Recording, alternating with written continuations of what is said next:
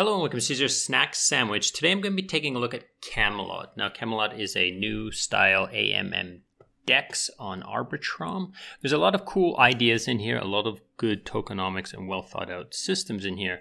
There's a lot to go through. Like, I'm not going to go through all the tabs here. You can come in here and explore all these different tabs on your own and try to find out like what things work. I'm going to go through a flowchart and explain to you all the different systems, and then you can kind of, take the information from that flowchart and compile it over the UI that they have here. Okay.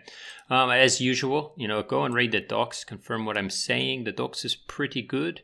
Join the Discord. The Discord does, they are active.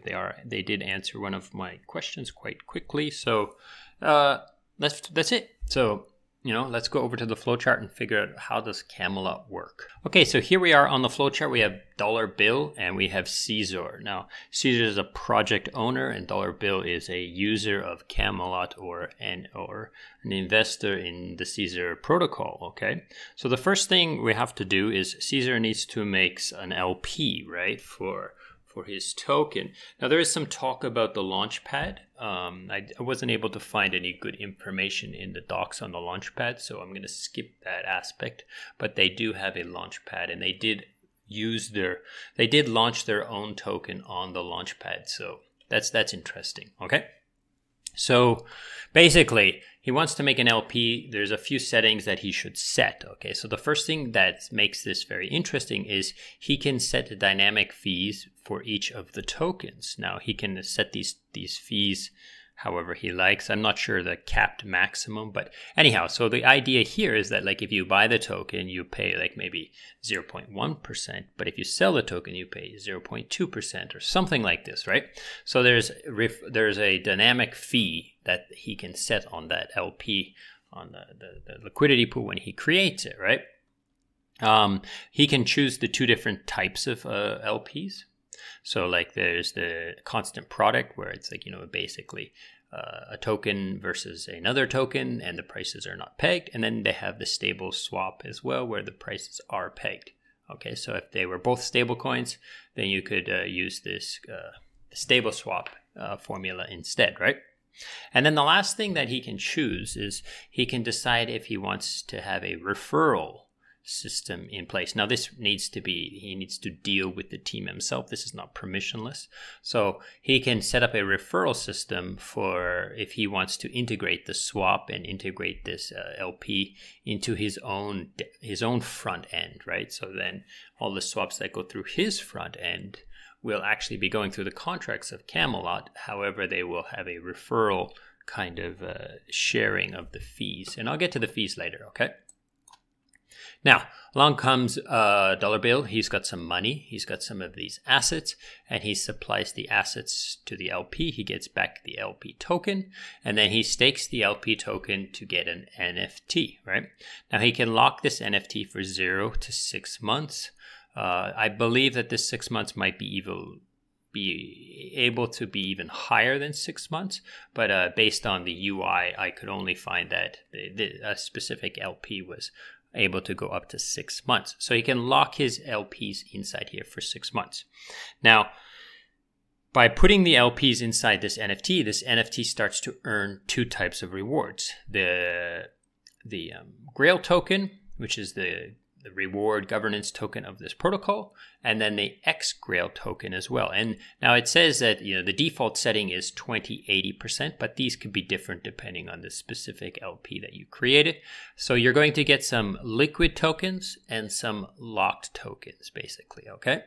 Now the locking of this NFT, like if you put 0, then you will get the minimal amount. And if you put 6 months, you'll get the most amount of these rewards. So by locking your liquidity, you get more GRAIL and more GRAIL tokens. Okay. Now, what can you do with these GRAIL tokens? You could sell them, right? Or you could lock them as well. So if you want to create more GRAIL tokens, then you can lock them, for between 15 to 6 months. So 15 days to 6 months. And they are locked 1-to-1. So you put 1 GRAIL in, you get 1 GRAIL out, as long as you lock it for the the 6 months, right? Depending on the lock. Sorry, depending on how long not depending on how long. So you can lock it for however long you want, okay? You'll understand why it doesn't make a difference in a second. Now, if you want to exit, okay, if the time is all finished, so your locking time has finished, then you will get back tokens 1-to-1. If you unlock or you want to exit early, and your time has not finished, then the remaining amount, you will still get some GRAIL, but the remaining amount of GRAIL that you because you didn't keep it for the entire locked period, will be burned. So this is one of the burning mechanisms that causes the GRAIL token to be inflationary. So let's say you locked 100 and you left early and you only got 80 back, and the 20 GRAIL tokens would be then burned, okay? Moving on. Now, what can you do with this X GRAIL token? There's quite a bit. Okay, it's possible that you could take this X GRAIL to a third-party protocol and use it somewhere else if some third-party protocol decides to adopt the use of this X GRAIL token. On the other hand, you can use this X GRAIL to boost your specific NFT, so boost these rewards even further. You can also put it into the dividend contract. Now, as you can see, when you move this delegation or this allocation or this, when you like connect this to the NFT or when you connect it to the dividends, but you want to remove it, then there is a burn fee as well. So when you make a choice and then don't change your choice per se, right? Moving on. Now, what can you do with this NFT? This NFT is gaining you these rewards, right? But you can also stake it into a nitro pool, okay? So let's say Caesar is like, hey, I want to incentivize my pool even further with some sort of token. It doesn't have to be the governance token. Maybe he produces ETH somehow and he wants to give those to the token holders or the liquidity providers. He can create a nitro pool, supply it with the reward, and then dollar bill could then stake his NFT into this nitro pool. Now, some of the settings that Caesar can decide is like maybe how many tokens inside here. So like if it's just like he's just got dust in here, then maybe he can't enter, right? The lock period, maybe he's saying, oh, you have to have locked your LPs for at least 3 months in order to enter the pool, or whatever, whatever he decides.